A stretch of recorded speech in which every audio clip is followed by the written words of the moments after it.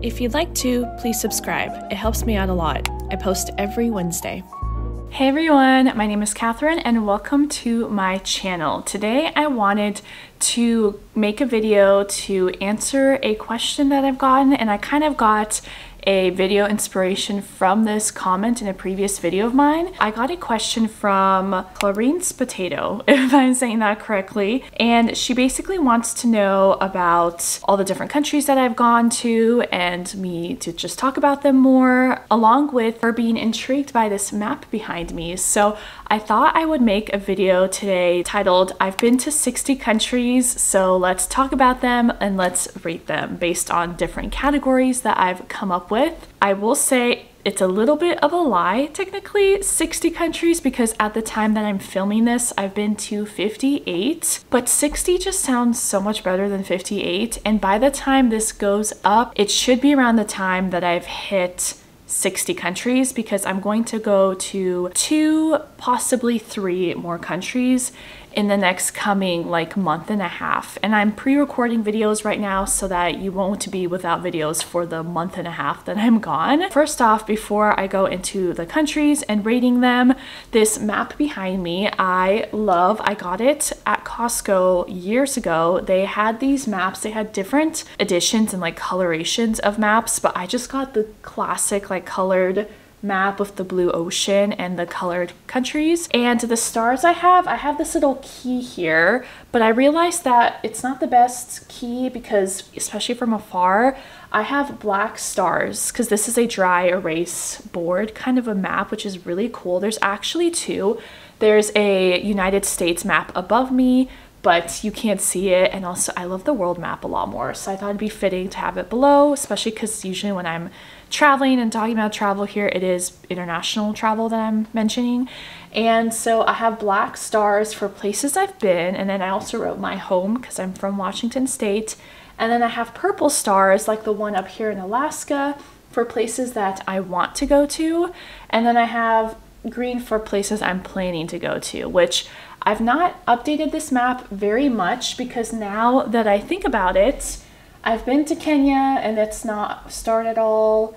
I have been to Lima, but it's a purple star instead of a black star. I've been to the Galapagos and things like that. So I did this a while ago and it's a couple years outdated, but I still really like this map, and I have maps throughout my room and like my office space, which is this. So, like, I have a map here. I have one of those scratch off maps that's like on the wall over there that I feel like I need to update as well. I even have a map on a different wall that I got on semester at sea because I studied abroad with them, and it's a map from Japan, and then everyone signed it kind of like a yearbook. I just think that's such a cute tradition that semester at sea does. And yeah, I just have maps everywhere. I love them. It's even on my laptop case. I even have like a little earth on my pop socket on my phone.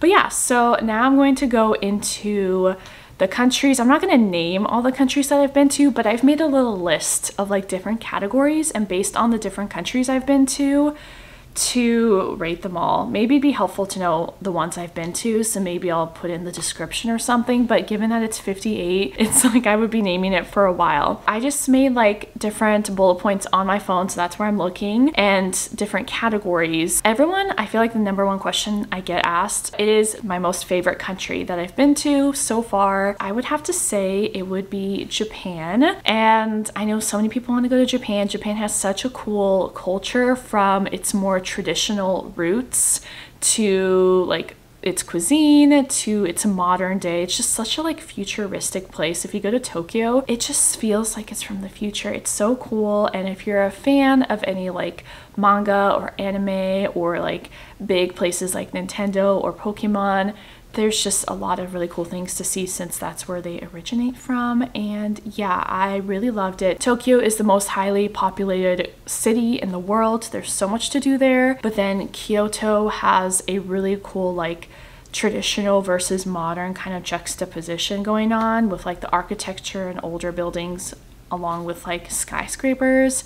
Osaka is really cool, also a major city, and that's where like Universal Studios is. And yeah, I also, again, just love Japanese food as well, and that's my overall favorite. As for the country that I was most surprised to go to, that I didn't expect to go to, and I just somehow ended up there, I decided to add this as a category because I thought it'd be fun, and that is Colombia. Last year, I did a couple of different tours with EF Ultimate Break. They do tours for young people between the ages of 18 to 35. I like to do something called back-to-back trips. If I can, I do more than one tour or go to more than one country if I'm in a region of the world, if I'm able to, time-wise and money-wise and whatever. And I went to Peru. I really wanted to go to Peru for Machu Picchu, and I have a Peruvian friend who's introduced me to the culture and the cuisine and made me really want to go. And I thought, okay, what EF trip that I haven't done, because at that point I had done Costa Rica and their Ecuador Galapagos trip. So I was thinking, what EF trip goes to like Central or South America that would align well with the Peru dates that I've chosen. And at the time they didn't have their Brazil trip, so that was a bit more limiting than what they have this year. And Colombia was the best fit, and I was like, you know what, let's go. And I was really surprised by Colombia. I didn't expect to be there, but it was an incredible country with incredible food and culture, and I had a great tour with like the people on my actual EF Ultimate Break trip. And yeah, that's the country that I was most surprised to go to. I'm gonna try to somewhat be quick with these so that this video does not end up being like over 30 minutes long. And then the country that I felt the most safest, I think, especially if you're a female, especially if you're a solo traveler, especially if you're a female solo traveler, and just in general, it's good to know countries where you feel safe or not so safe. And for me, I solo traveled to Iceland twice and I felt very safe there. I just love Iceland. It's also very unique. It's a little island in the middle of the ocean, and yeah, I feel like the town of Reykjavik itself is very small and walkable, and then you can do lots of day trips from there. I didn't feel safe enough to like rent a car by myself and drive around the entire country, but you can do a lot of different day tours. And yeah, I really love Iceland and I'd so be down to go again, even though I've been twice. And now, best country to solo travel, in my mind, again, Iceland, because I've done it twice. I'm not the biggest fan of just straight up solo traveling. I haven't done it that much. I've solo traveled a lot on tours where I go by myself to a tour company trip like Contiki or EF Ultimate Break, but to truly go by myself and do everything on my own, I've only done it a handful of times, and one of them was Iceland, and I did it twice and I found it to be super just doable and fun, and yeah, I enjoyed it. So that would be my vote for best country to solo travel in, especially if you're new to it. And now for the opposite spectrum, the country I felt the least safe in, I would have to say is Egypt. I did Egypt with Contiki. I did a tour with them. I went with my friend, and this was back in 2019. And although generally I was safe, nothing bad happened, I could definitely feel how it wasn't as safe as other places. We weren't allowed to go anywhere outside of with our tour guide. Like, we all had to stay together at all times, and our tour guide was like, you know, basically chaperoning us and making sure everything was okay. And you just had to be very vigilant of your surroundings and your belongings and all this, all that. Even my friend was saying that like there was one point where we were, I think we're at Luxor, and she got separated from the group because we were like looking at the hieroglyphics and all the different things going on, and she like found herself like some men cornered her and she was able to slip away so nothing happened. And it was just though a scary moment, and she was with us all within the tour group, but just like separating from the tour group by being in like a different room by herself for a few moments, that happened. So definitely would not recommend solo traveling there. Definitely recommend a tour. I would feel safe enough to go on a tour to Egypt again, but definitely not solo travel. And now, first country that I've been to. So technically it's Canada, outside of obviously the United States, because that's where I'm from and was born in. And I live in Washington State. So Canada is like, the border is like 2 hours north of me. So when I was super little, before I even remember, I've gone to Canada a handful of times with my parents. But besides Canada, the first time I was out of the country, I actually surprisingly did not internationally travel outside of Canada until later on in my life. Like, I haven't been traveling my entire life. It's been mostly my adulthood besides a few trips here and there. And when I was 9 years old, I went on a trip to Russia and Belarus to visit family, because at that point, a lot of my family, other than my grandma on my dad's side, had never met me before, because my parents were like the odd ones out that moved and immigrated to the US. So it was a family trip for me to meet everyone. It was overwhelming, I remember, but also exciting. And I was 9 years old, so that was my first international trip. Now, the next category I gave is best biodiversity. I love animals. I love nature. I just love like I'm really passionate about climate change, and I'm just, yeah, very into all that kind of stuff. So I thought I'd put this as a category. And I put the Galapagos down, which is owned in a part of Ecuador. So technically Ecuador, but I wanted to specify the Galapagos because they're so different, just like Hawaii is so different from mainland US. But the Galapagos were so cool. I highly recommend for you to go. The different types of animals that they had, the different types of plants, and even the sand, the beaches, it was the most white, soft sand ever. And I remember, like, my family loves Miami. We go to Miami a lot, and I thought the sand in Miami was so nice and soft, and it is. But comparing that to the Galapagos, now I'm just like, it's not the same. Galapagos is a whole other level. And it's also a lot more like, yes, there's tourists there, but there's not a crazy amount. So it also just felt like you got to have more just calm and serene moments as well. And we'd have like beaches to ourselves a lot of the time. There was this one beach where there were seals everywhere, and they were so used to people. They sleep everywhere, on picnic benches, in not the middle of the street, but like on the sidewalks, of course on beaches. Like, you just find them everywhere. They're like almost like crows there, which is just so funny. And some of them, they're just so used to people, and they get close to you. So it was just such a fun experience. I would have loved to have another day in the Galapagos, take a book and go read on a beach and be surrounded by seals and sometimes get interactions. You're of course not supposed to touch them, which usually they like get just close enough where you feel like they're gonna touch you and you don't want to get in trouble, but they don't. So there's that. And then there's also the blue-footed boobies, which are such a funny term for a bird, which it is these birds that have these like neon blue legs and like feet. It is crazy. There's iguanas there that also like swim like crazy good.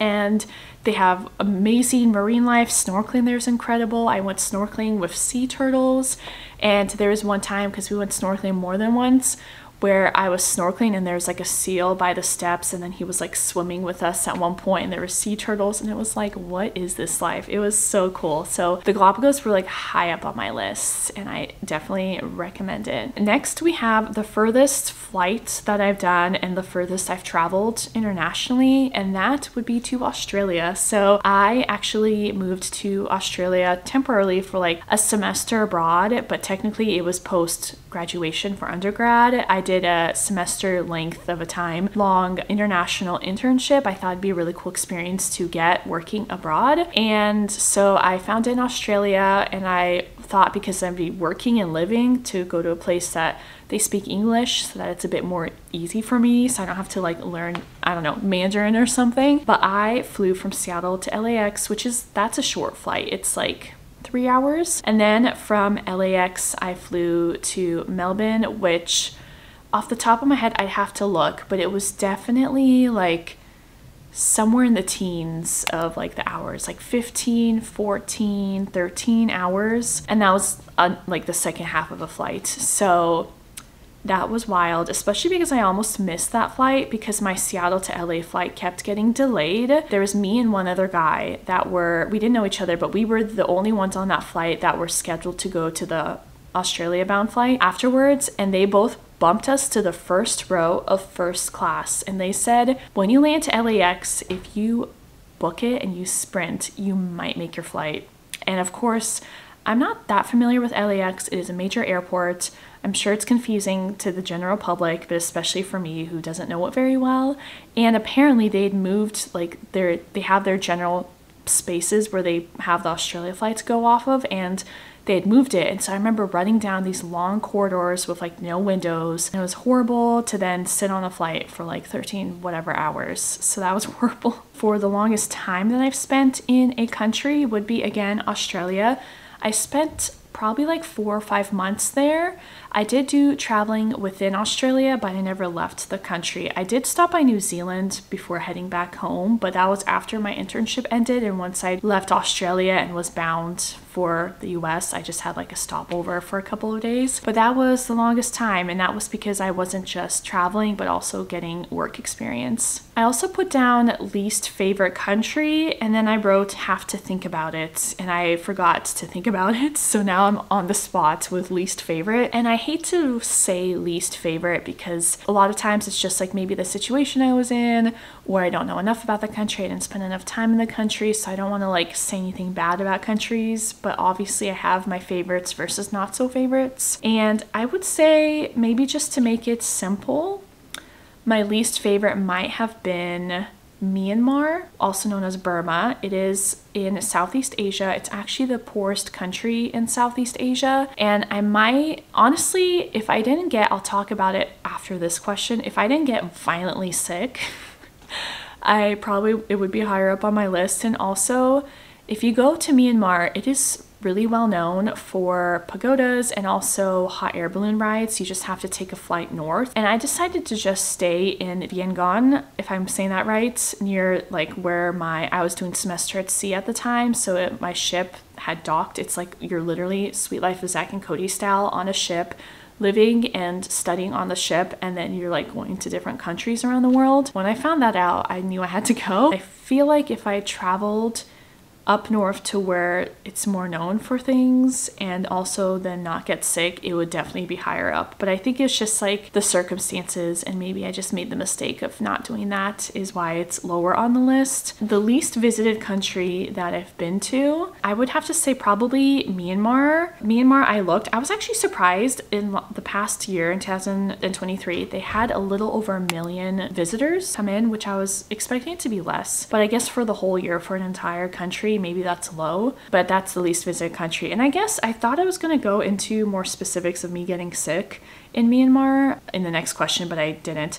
So basically, long story short, when you're in certain places, you should avoid certain things like street food, maybe dairy or certain meats, or like vegetables that aren't cooked, or like if you can't peel it, then don't cook it or don't eat it raw, or something like that. There's a rhyme I'm forgetting. But I made this stupid mistake of, towards like the later part of my trip in Myanmar, I was like, I'm doing well, I feel more comfortable in this country, and I decided to go to like a cafe to enjoy some Wi-Fi with friends, because at the time, I think semester at sea has gotten better, but we had like no Wi-Fi on the ship other than like Wikipedia and like some news sites. And so we just wanted to have some Wi-Fi, check in on family and friends back home, maybe post on social media. And at this cafe, I decided to order a milkshake. And this cafe was very pretty. It was like Instagram, a bowl or whatever. And I took the mistake of looking at an interior design of a place and thinking that because it looks very clean and modern means that I can have things there that I shouldn't in other places. So like the general rule of avoiding dairy, because I feel like dairy isn't as common in Asian countries. So I got a milkshake, and yeah, once I had the milkshake and was fine. And then before we left the cafe, I decided to go into the back to go to the bathroom. And as soon as I saw the back and the bathroom, I knew I'd made a grave mistake. And I feel like once we left, within like 10 minutes, I started to feel sick, and I was sick for days after. I did not know that you could throw up that much and that you had that much liquid in you to throw up. Sorry, TMI. But like, I did not, like I skipped my tour the next day. I was like, there's no way I can go. Other people got sick as well. It was a whole thing. So there's that. Going to the next question I have. It is the most visited country that I've been to. I had to look this up, and apparently it is France. France is the most visited country in the world with 72.4 million annual travelers, at least in 2023. And I actually have not seen a ton of France, but I've been to France, I've been to Paris, and it's all right. I mean, I would go again and see more, but it's not my favorite country in Europe, but I don't have anything strongly against it. For my last question, I have countries that I've been to that you cannot currently visit. So it's kind of fun sometimes, but sad also in other ways, that like you can go at one point in time to a country and then another point in time you can't go there anymore, whether it's like political climates or what have you.